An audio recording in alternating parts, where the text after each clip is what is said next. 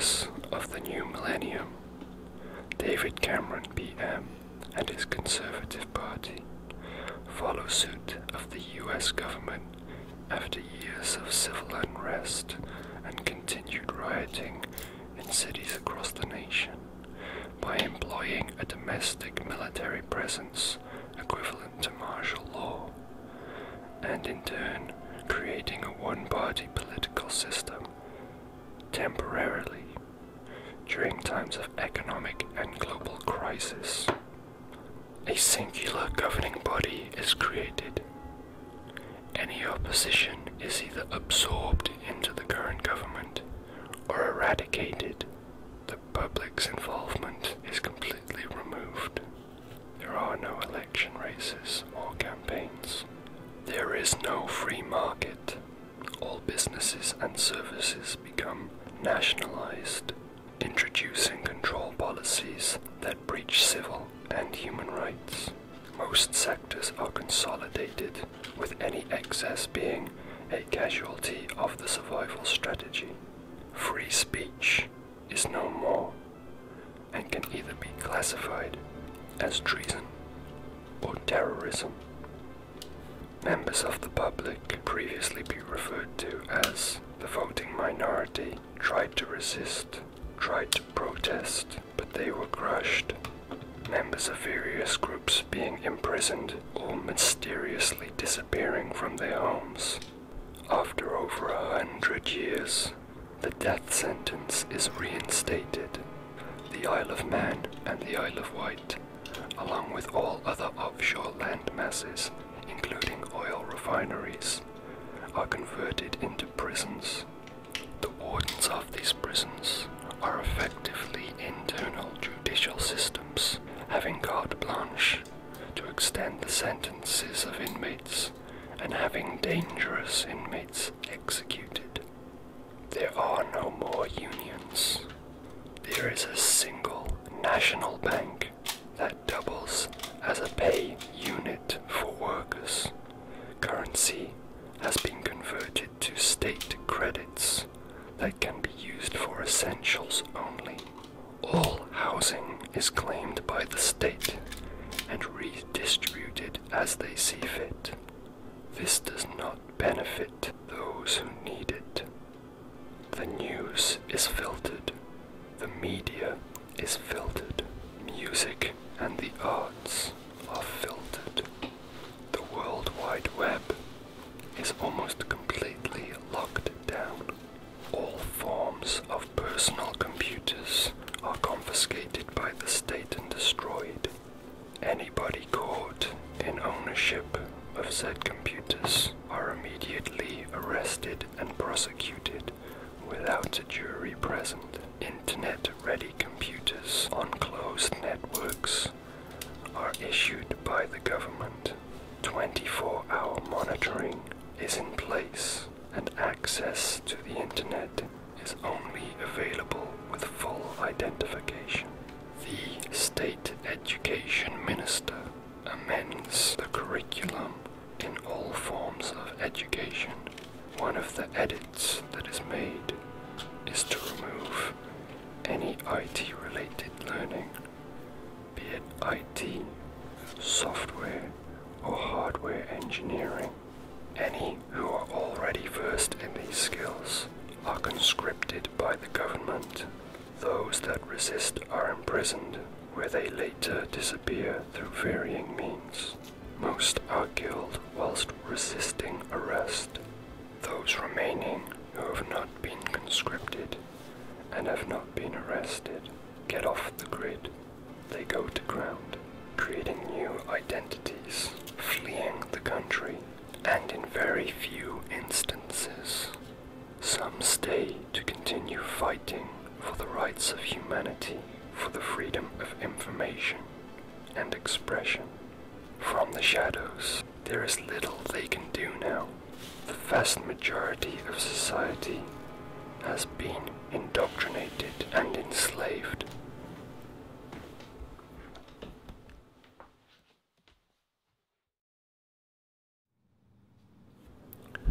There is an apartment, our current rendezvous point,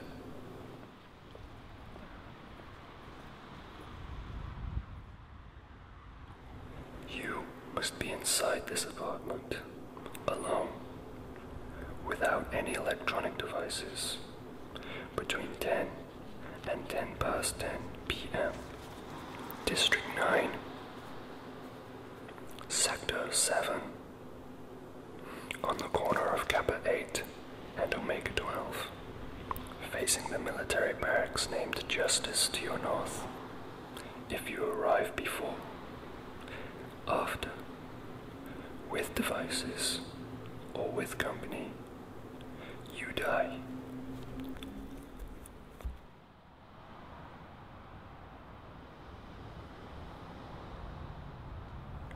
Turn right. There is a street with a row of hedges to your right.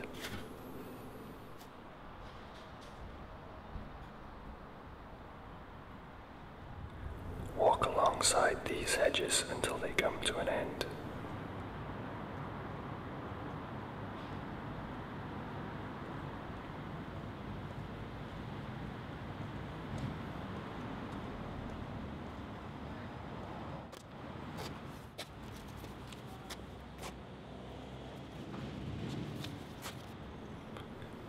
Examine them, and inside you will find a key attached to a lace.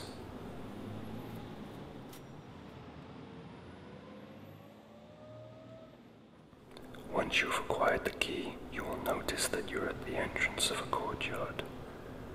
Proceed into the courtyard and enter the second block on your right.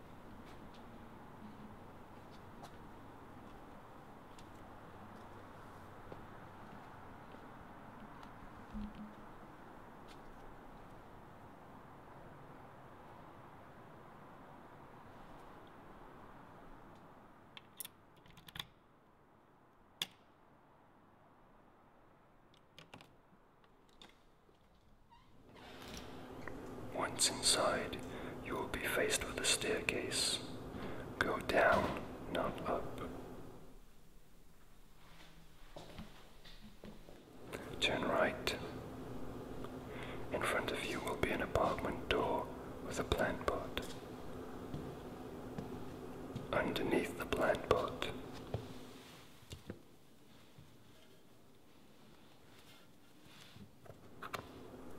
now enter the apartment.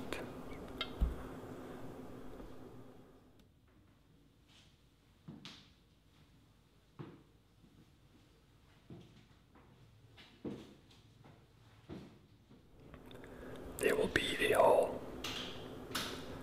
Go to the last door on your right. This is where our man will meet you. The rules are clear. The punishment for breaking them, absolute.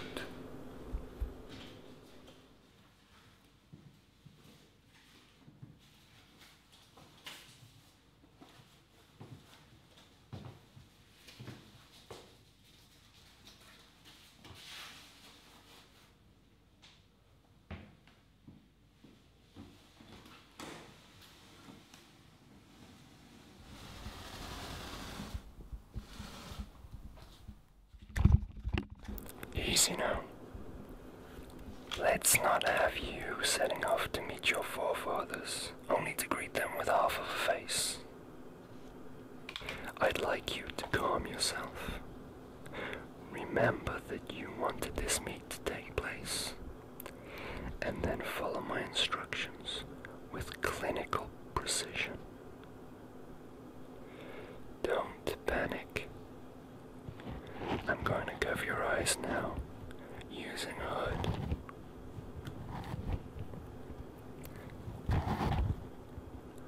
I'm going to take you inside now and sit you down. Once you're seated, do not make eye contact. I need you to keep your head down and not make a move.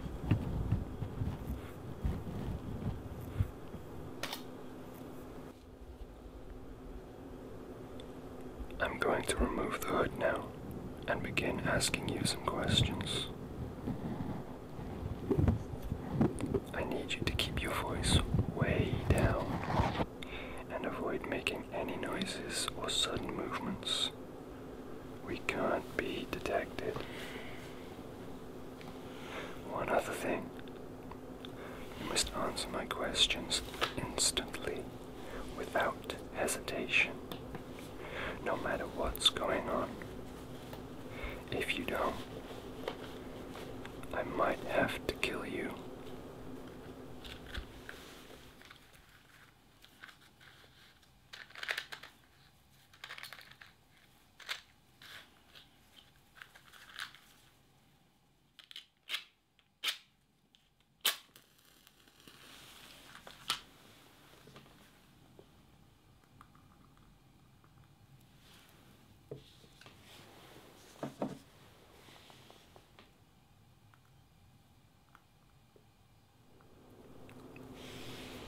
I'm gonna search you now.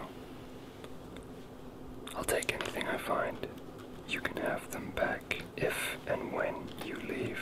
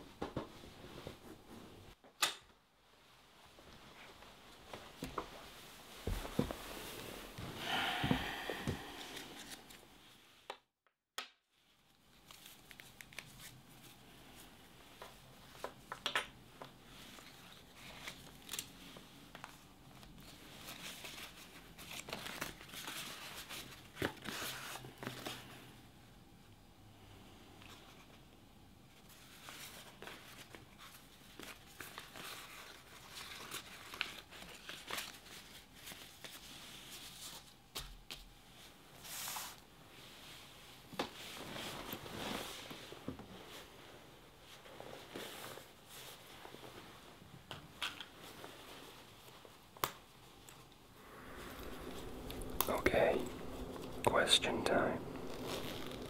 And remember what I said to you.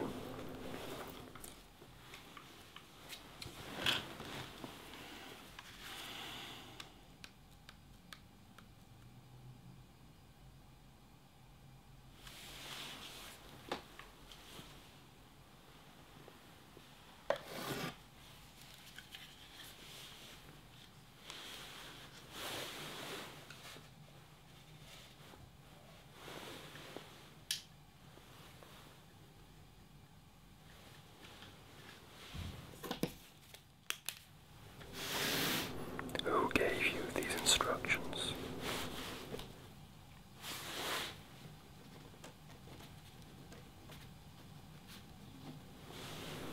Describe that person for me.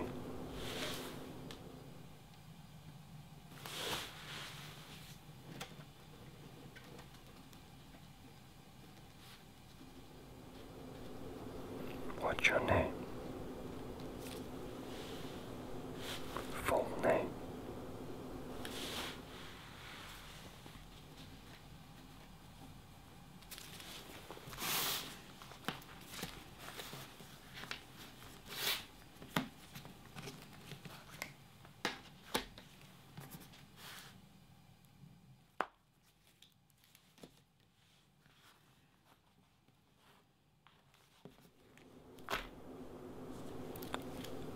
Where do you live?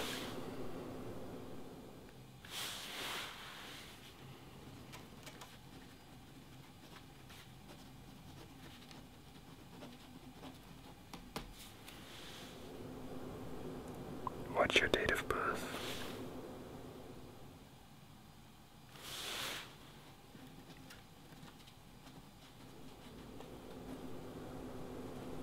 what do you do for a living?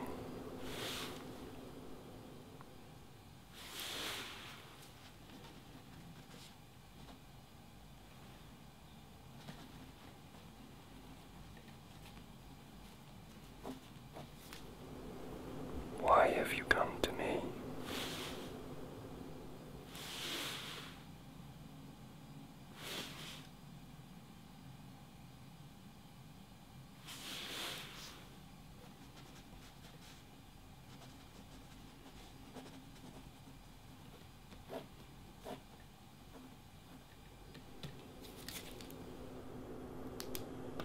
Okay, that's enough. That should be fine. I think we can do business. Sorry, what was that? No. No, you cannot get a glass of water. You cannot get a glass of anything. Okay? This isn't some sort of doctor's consultation here. I'm not here to look after you. I'm not here to check that you're healthy, or to make sure that you're happy, or to center your fucking chi. So no, you cannot get a glass of water.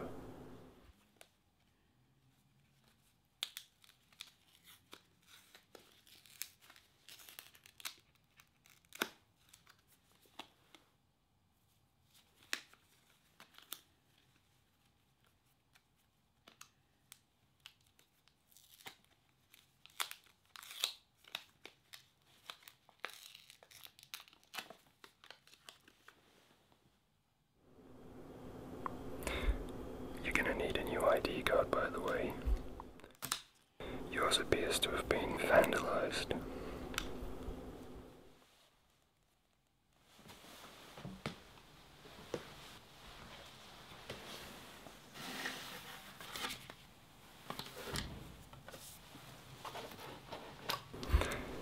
And whilst we're making requests, I'm going to need you to explain why you require a non-government issued computer and contacts for unrestricted internet access.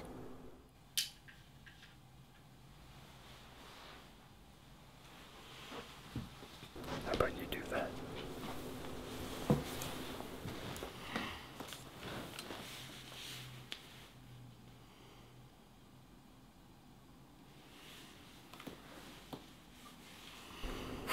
You're serious, aren't you?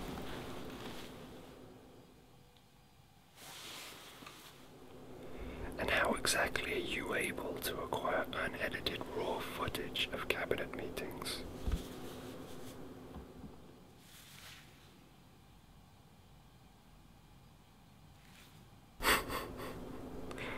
They're actually cocky enough, confident enough to have surveillance of their own blacklisted, secret, highly illegal conversations.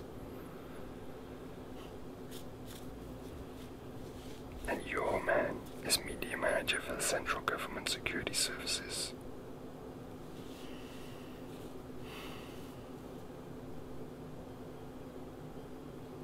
You know they'd kill him, right? You know they'd kill him, his family. They'd kill his family's friends and acquaintances. They'd kill them all if they caught him.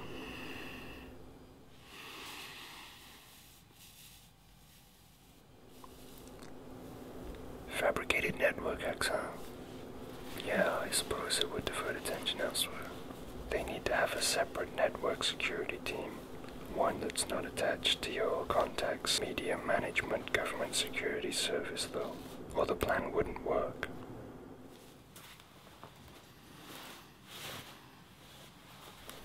Internal performance reports actually state ineffective and embarrassing. Yeah, that's good, that'll work.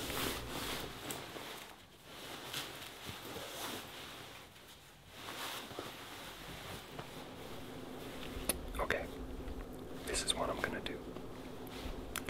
I'm gonna give you the components that will make a nicely powered PC, capable of fast and intensive video and graphics processing.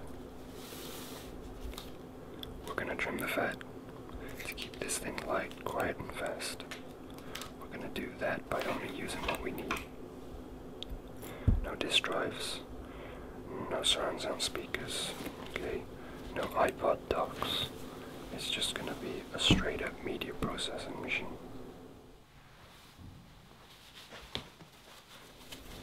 This is what I've got. Okay, first up, we've got a Salmon Z2 Plus ATX mid-tower case. It's got front mesh cooling. It supports up to 7 fans. It's got a bottom PSU installation to keep the heat at the bottom. It's got a black interior, makes it more difficult to see. Powerful HDD cooling system. And it has tool-free installation with anti-vibration rubber. Makes it really easy to put together. It has USB 2.0 and 3.0 ports as standard. Front and bottom dust covers. And it also has rear tube apertures for optional liquid cooling systems.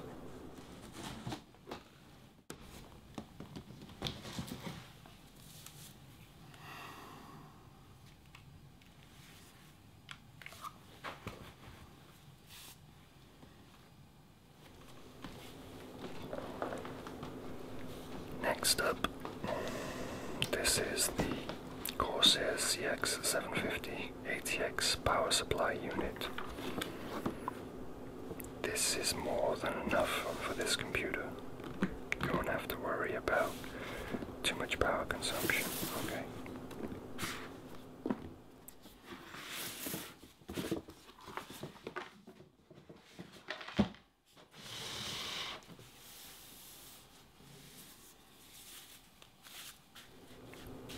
Next up, the Asus P8277VLX motherboard. It employs a power regulation system called the DigiPlus VRM.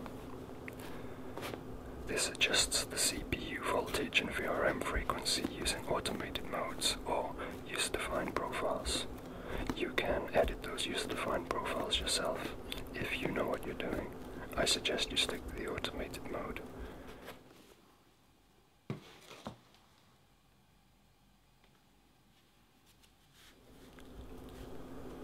This is the Intel Core i5 processor.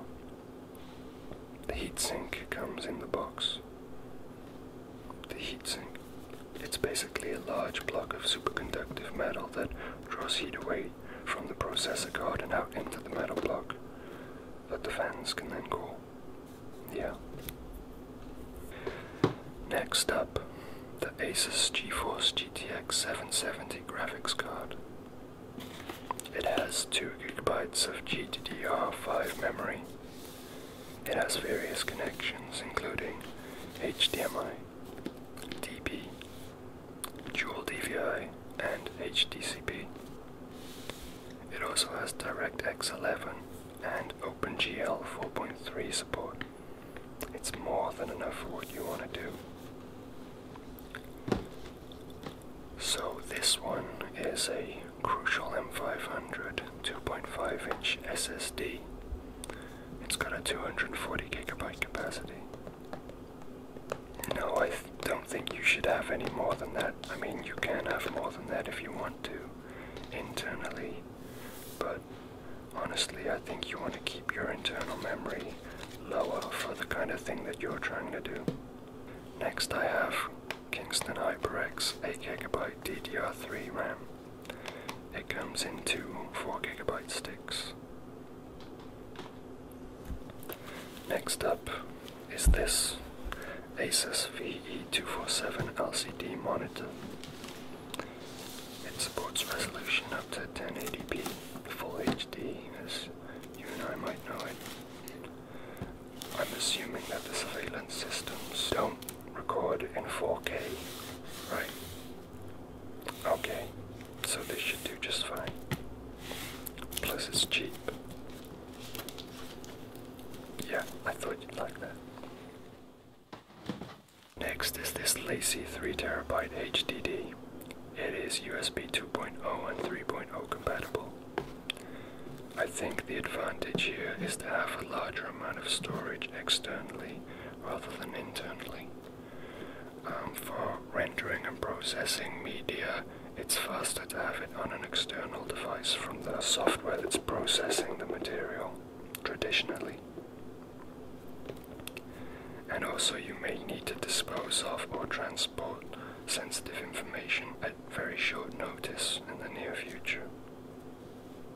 Next is this Lexar SDXC UHS-1 64GB SD card. The UHS-1 rating is the highest speed rating you can get for an SD card. For transfer speeds, yeah. This is the Lexar USB 3.0 card reader. It's pretty small and pretty compact. It comes with this USB 3.0 cable also. Okay, so that's your computer.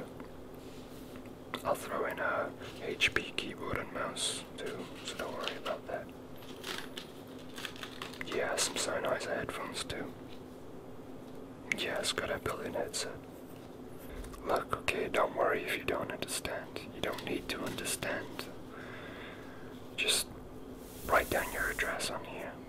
I'll put the thing together, alright? I'll get all the software that you'll need installed onto it. I'll anti-government the hell out of this thing. They won't be able to find you, they won't be able to track you. And then I'll bring it to you. You alone, no company, and no electronic devices, just like today. I'll even give you some tutorials. Editing, transcoding files for uploading, streaming, transferring. Yeah, that sort of thing.